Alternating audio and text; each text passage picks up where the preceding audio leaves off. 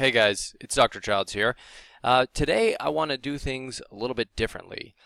What I want to do is I want to focus on some of the more basic things about thyroid function, and I want to do something called the Thyroid Beginner Series. And what I'm going to do is I'm going to be talking about individual and basic concepts about the thyroid. I have about 12 of these listed. And these are going to be about, let's say, 5 to 10 minutes in length, no longer. So they're going to be short and to the point. And I want to do this because I realize that some of my other videos contain a lot of what I would call advanced information about thyroid function. And so unless you already have a pretty sophisticated understanding or maybe a scientific background, it can be hard to understand some of the things that we're talking about. But if you have this basic framework, you can use it to understand the more advanced topics that we'll get into. So for the next 12 or so videos and episodes here, we're going to be talking about basic concepts about the thyroid that will help build your foundational knowledge so that you can understand the more difficult concepts which are to come. And so let's start with today's. Today's is going to be, lesson number 1 is going to be, what does your thyroid do and why is it so important? And to help illustrate this point, I have an image here which I think is helpful. And don't let it be confusing. We're gonna break it down. It's going to be really simple, so don't let it be confusing or anything like that. And I'll explain it in just a minute. But first I want to talk about the thyroid gland in general. So what is it? Your thyroid gland is an endocrine organ or a piece of endocrine tissue which sits at the base of your neck, and it looks kind of like this. Some people say it looks like a butterfly, and kind of right through the middle here is where your trachea sits, so it kind of wraps around the trachea. It's at the base of your neck, and what it does is it just produces hormones. That's all it does, and that's exactly why it's so important. So when we talk about hormones, you need to understand that hormones are some of the most powerful molecules and compounds in your body and that exist in nature. Because these hormones, what they do is they are released from target tissues like your thyroid, and they circulate around through your blood into your body, into your cells directly, and they make changes at the cellular level. And so this is different from a lot of other things that we talk about in the body, which they float around in your blood and they lock onto the outside of the cells, but they don't directly go right inside of them and change your DNA, as it were. And so that's why hormones are so powerful. Now, the thyroid gland is one of these powerful organs and endocrine organs inside of your body, and I think it might be one of the most important, simply because it affects all of the other hormones that are inside of your body. So if there's something wrong with your thyroid, the downstream effects will be that it affects your estrogen levels, your progesterone levels, your testosterone levels, and so it can cause a lot of potential issues, aside from the fact that it can cause issues by itself. And so in this way, it can cause sort of a chain reaction. All right, so that's sort of the basics of where the thyroid sits. It's in your neck, and what it does.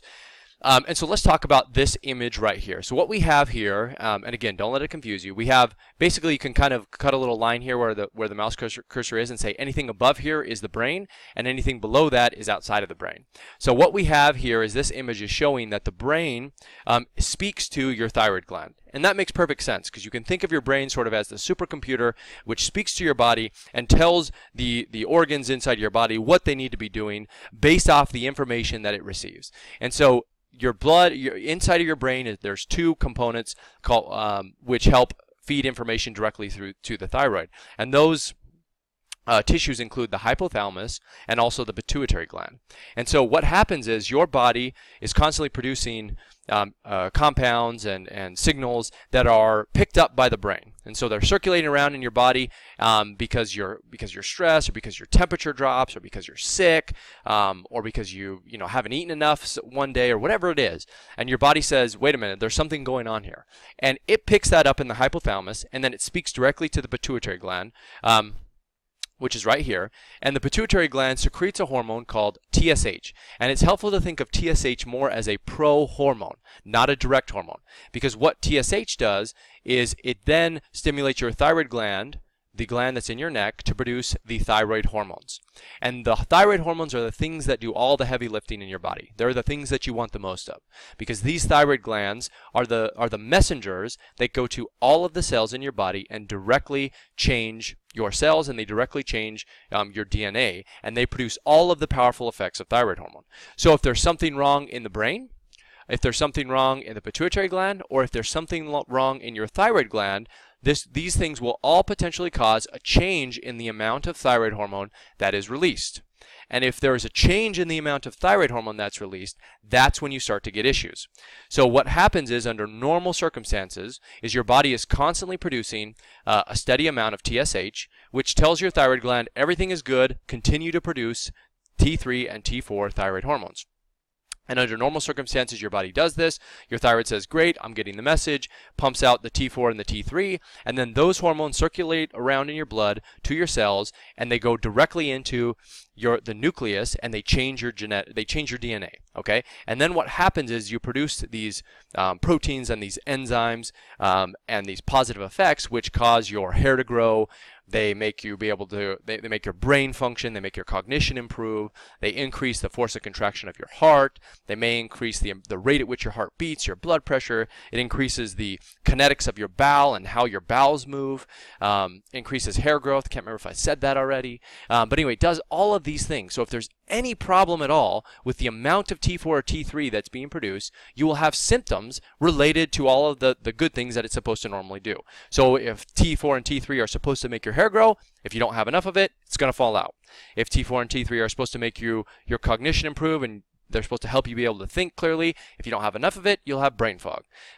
If T4 and T3 are there to help your kinetics of your bowel move, help you have normal bowel movements. If they're reduced, then you're going to have constipation. Okay, so that's the way that you kind of want to think about it. I think it's helpful to think about the thyroid as really a stimulant or an energizer to the body, because all of the positive effects of T4 and T3 help your body become energized, which means that if there's a reduction in any of the amount of hormone in your body, everything slows down to a halt. Okay, so that means, like I said, you're constipated, your body temperature is low, you're not able to think as clearly, you may gain weight because your metabolism is low. All of these things have to do with the amount of, let's say, energy that your body is producing.